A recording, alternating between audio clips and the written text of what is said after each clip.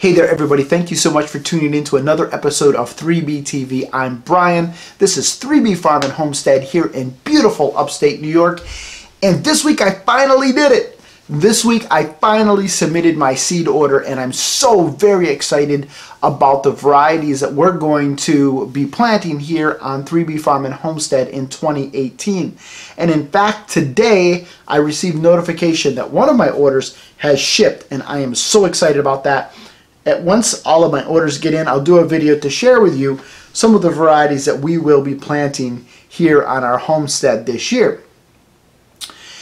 In my last video about buying seeds that I'll link to right here, I had done kind of some analysis and come to the conclusion that Fedco Seed Company was the company that offered the best value overall per unit price for the varieties that I wanted to plant here this year. But beyond just value, there are some other things that I took into consideration when choosing the seed companies that I used this year.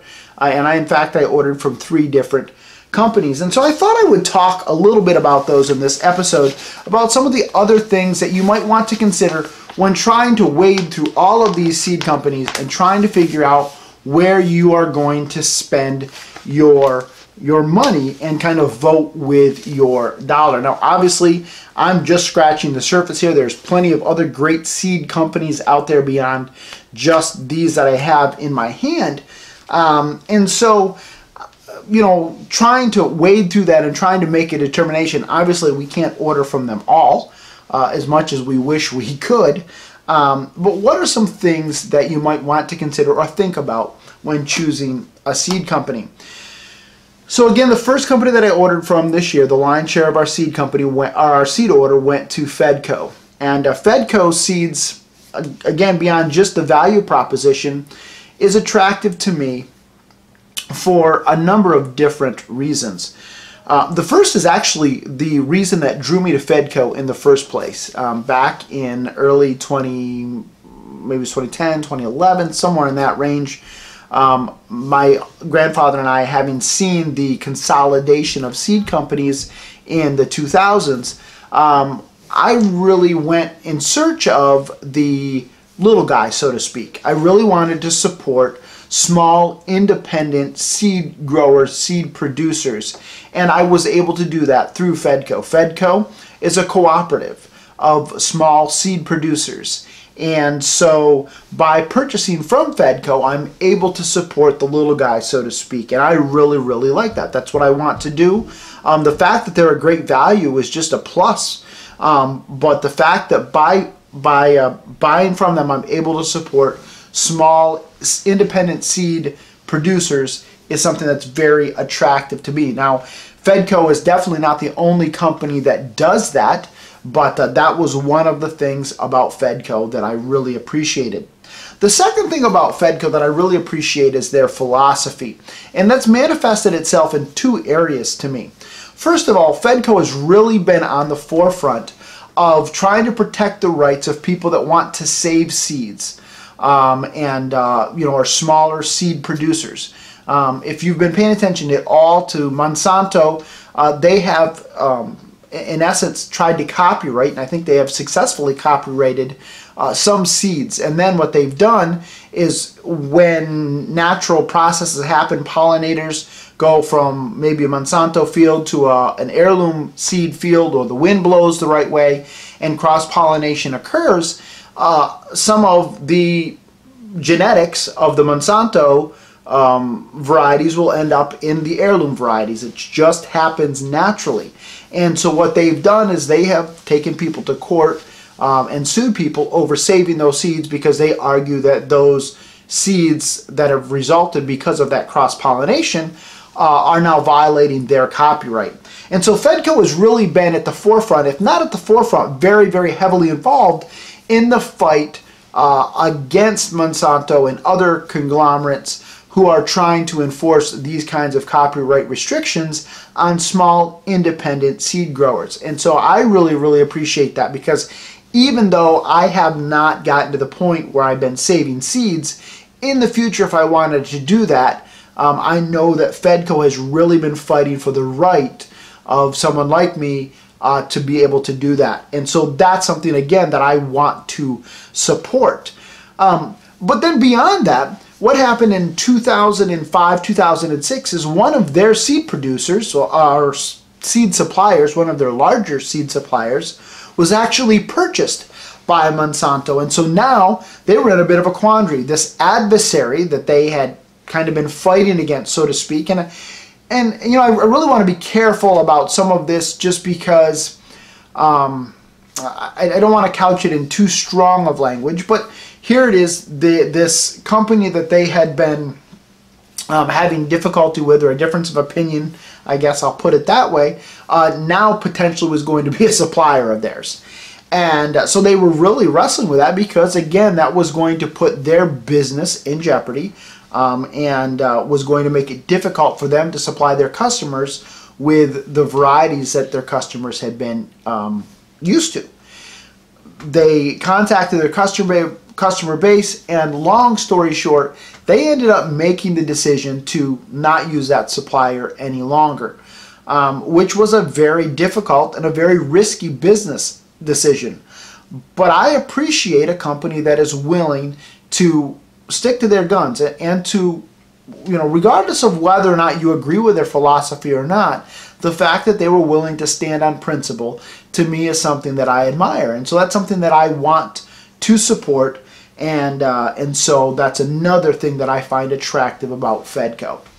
The third thing that I like about Fedco is, while their variety list is not anywhere near as long as a Baker Creek or Johnny's or some of the other companies that offer just tons and tons of varieties, the thing that I like about Fedco is that the varieties that they offer are varieties that have been proven to work in the Northeast. Now, I live in zone 5A, 5B, depending on who you talk to.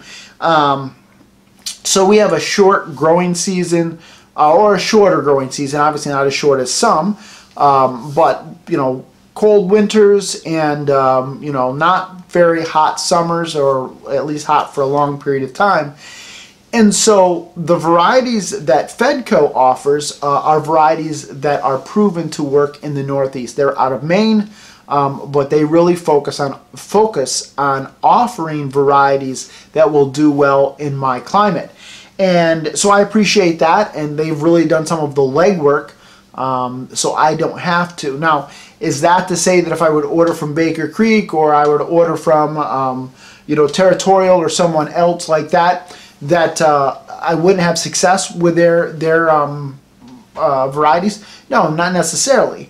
But, you know, there are considerations with regards to the length of days and you know, the requirements that certain varieties need that may not make it suitable for me to use in my garden without additional considerations. Now, I believe Territorial Seed Company kind of does that in the Northwest. I believe they're out of Oregon, and so their focus is on varieties that would do well up in the Northwest, I believe. And I know there are other seed companies that do that. So that's just something else that you may want to consider, is looking for a seed company that is in your geographic location, because they are probably going to carry seeds that would do well for you. So that's beyond the value proposition. Those are some of the reasons why we used Fedco this year, and we'll continue to use Fedco in the future. But I also ordered this year from M.I. Gardner. M.I. Gardner was one of the other companies that I evaluated this year, and in some areas they actually were a better value proposition than Fedco was. But that's not the reason, or the sole reason, why I bought from M.I. Gardner, because really, quite frankly, the difference in value probably doesn't justify a shipping charge just to order from M.I. Gardner, when I could just order those seeds from Fedco and pay no shipping charges at all. But I really wanted to support M.I. Gardner. I have learned a lot from the M.I. Gardner YouTube channel. And so my order from M.I. Gardner, while again, I ended up ordering a lot of or a lot of varieties that were even a better value proposition than Fedco, it was more about me wanting to support their efforts on their YouTube channel, in a way for me to say thank you for the knowledge that I've received from them by watching their YouTube videos. So I think that's one of the great things about when you're going through and you're looking at evaluating a seed company, is you have the opportunity to vote with your dollars and to affirm what that company is doing, whether it's Fedco and kind of their fight for the rights of small seed producers, or if it's M.I. Gardner in supporting their YouTube channel. And some people, while I find Johnny's by and large to be a very kind of expensive compared to other companies, there's a lot of great information in Johnny's seed catalog from the standpoint of beyond just the descriptions, but how to plant these seeds and what to expect, and just a lot of great information here, and comparison charts. And so, you know, someone might choose to order from Johnny's because they want to support something like that. So in my case, I ordered from M.I. Gardner because beyond just the value proposition, it was an opportunity for me to vote with my dollars and to support their YouTube channel. So very excited about them and receiving seeds from them. The third company I ordered from is a company called Totally Tomatoes. And quite honestly, I knew zilch about them. I didn't receive a catalog from them. I've received, I believe, catalogs from them in the past, but I don't know who owns them. I know nothing about them. Nothing. The reason why I decided to order from Totally Tomatoes is because there are two varieties of peppers that I desperately wanted to plant. And Totally Tomatoes was the only company that sold both varieties. I could find the one variety at some seed companies and the other variety at others, but I wasn't able to find both varieties at a single source except for Totally Tomatoes. And so that's where I ordered from, because I desperately wanted to plant these varieties. Now, it's the volcano pepper and the mariachi pepper. And these are peppers that I was introduced to by a friend that I used to work with. And he grew them, and they were just prolific producers. He would bring them in 5-gallon buckets to work, and I was able to get them from him for several years in a row, and they together make the most wonderful, the best tasting pepper sauce, sauce, I guess is what you would call it. And it's great on hot dogs, it's great on eggs, it's awesome stuff. And it's kind of sweet, but it's a little spicy. Together, the combination is great. And so I wanted to be able to plant those peppers again this year, or for the first time actually. The guy that I used to work with, last year I didn't get any peppers from him, and I wasn't able to make my pepper sauce, and so I'm about ready to run out. And so I need some of these peppers in my life, and I've actually changed jobs now. Dave probably would be willing to hook me up. In fact, I think maybe the last, I'm trying to remember I think I was still at my former job when I got the last batch from him, but I'm still in contact with him, because I contacted him to find out. I couldn't remember what the name was of the volcanoes, and asked him where he had purchased them from. Now, he had purchased them from 2 different seed suppliers, but I didn't want to do that. I didn't want to pay 2 different shipping charges. So I chose to use Totally Tomatoes just because they were varieties that I think are must-haves for me. Now, you may run into the same situation where there are some varieties that you absolutely love, that you've had great success with, so you've got to go find the varieties wherever they may be, and there's nothing wrong with that. But I just wanted to share with you some of the reasons why, or some of the things that we took into consideration when placing our seed order this year. And so very excited.